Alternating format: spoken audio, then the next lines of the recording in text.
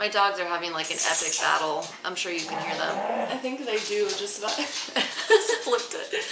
Just about every time we film now, they decide to have an epic battle. Well, Murphy's trying to get Anubis to play with him, so he's like growling at her and like throwing his chew toy at her. And she just laid down. She's laying now. She doesn't growl though, like he growls, but she doesn't. Epic dog battle.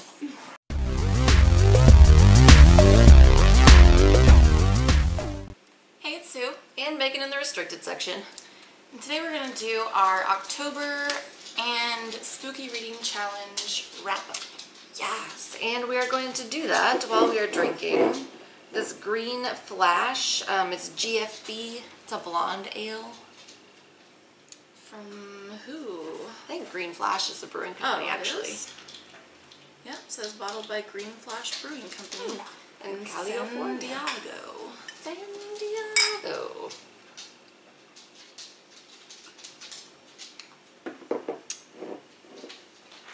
Pretty easy drinking. Yeah. Crisp and refreshing. So I didn't do like super hot in October. I only read 3 books. This is the best I have done reading-wise in a long time. I read 6 books. Damn. One was an audiobook. Damn. One I listened to. And one I kind of mostly read in September, but I finished it in October. It counts. It still counts. Yeah. So why don't you go ahead and you go first then? I'll start with the books that were not for the Spooky Reading Challenge that I read. So the first book I finished was The Two Towers by J.R.R. Tolkien, which is of course the second book in the Lord of the Rings trilogy. And I buddy read this whole trilogy with Jessica and Christina at Game of Tomes, and that was a lot of fun. And it's over now. And it's over now. But I must have been there. But yeah, this kind of unpopular opinion for me. I really enjoyed this book. I gave it 4 stars, but it was actually my least favorite of the series, which I feel like most people like this one the best, but I actually was kind of bored with it because I did not give a fuck about all that stuff with Theoden and the war with Saruman. I was like, where's the ring though? Where's the ring? But where's the ring though? That ring though. Although I did love the stuff with Treebeard. I think I just like hobbits. When there weren't hobbits involved, I was bored. That's fair. But when it was like with Merry and Pippin, I was into it. And when it was Sam and Frodo, I was into it. But when they weren't there, I was like, fuck it. Which like a good chunk of this book, they're nowhere to be found. See, that's why I haven't read the books in a long time. Like, I don't remember them, so I don't know if the books and the movies are that similar. But that's why I like the second movie, because I feel like it's less hobbity and more like everyone else. And I don't care all that much about hobbits. I love the hobbits. I love hobbits. I love Bilbo. I love Bilbo and Sam and Merry and Pippin. Frodo, eh.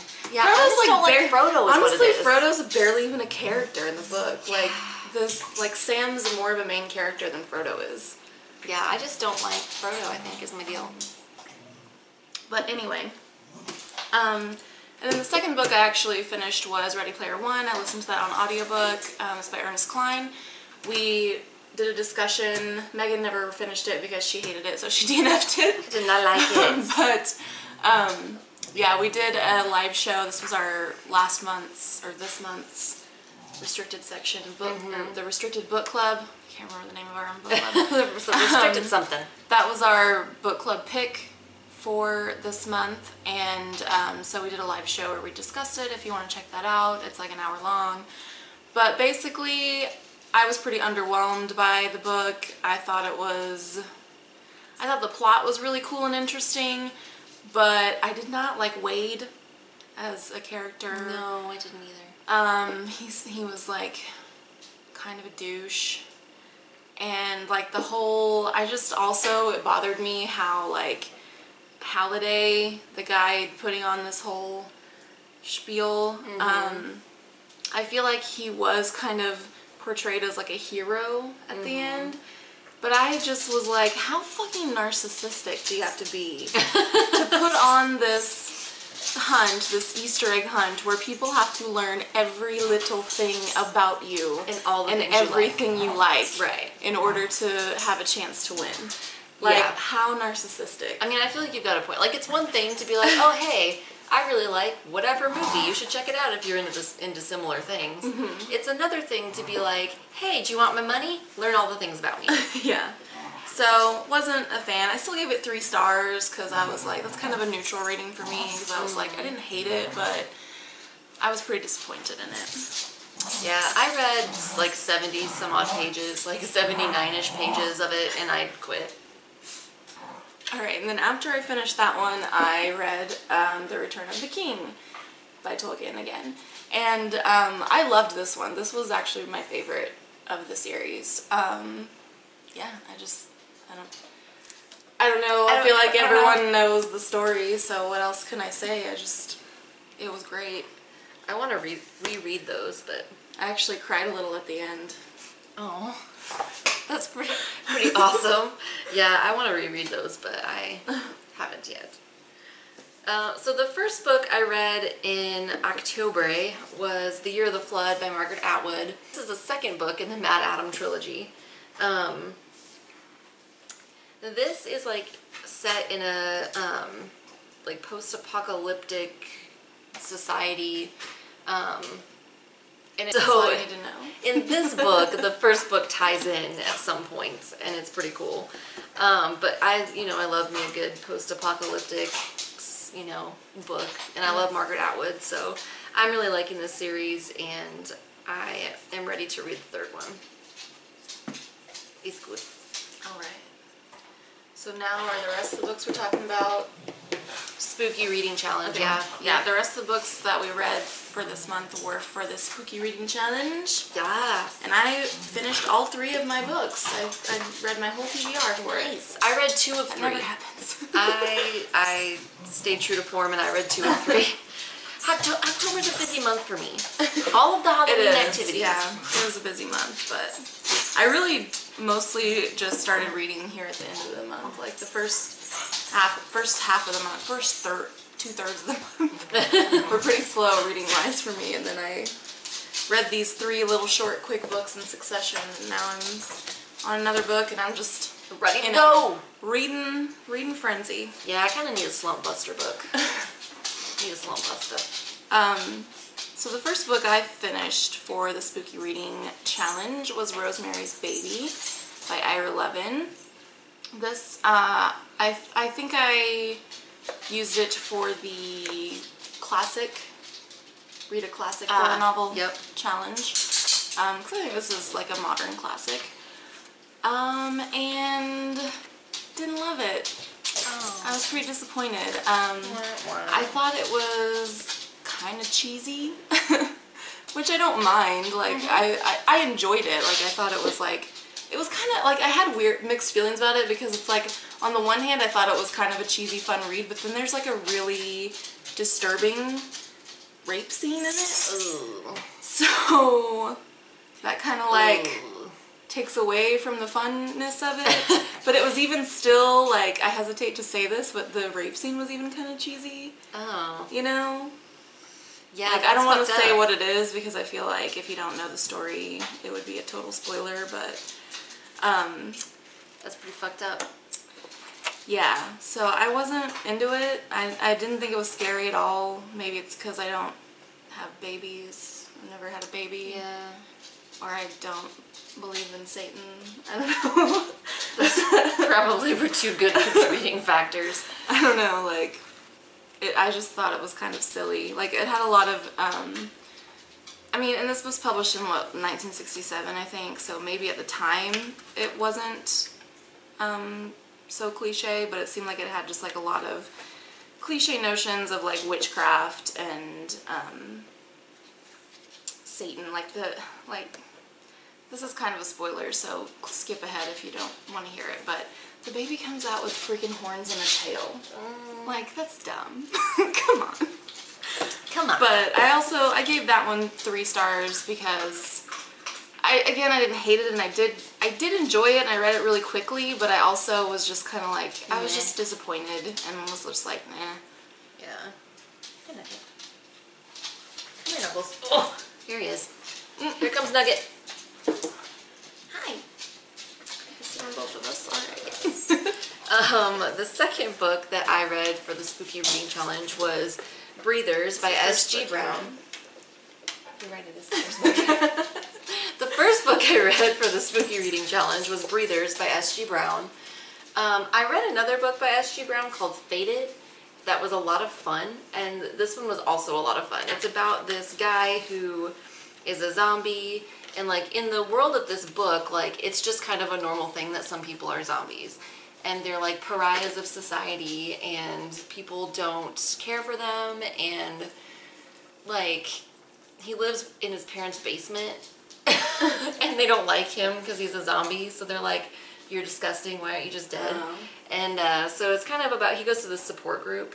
It's like you know, they have those like cancer survivor support groups or whatever. It's like one of those. They go sit in a circle and talk about, yeah. And then it's kind of just about him coming to terms with his zombiness and some... Oh, you got it right on the mouth. Oh. Right on the mouth. Murphy, consent is important.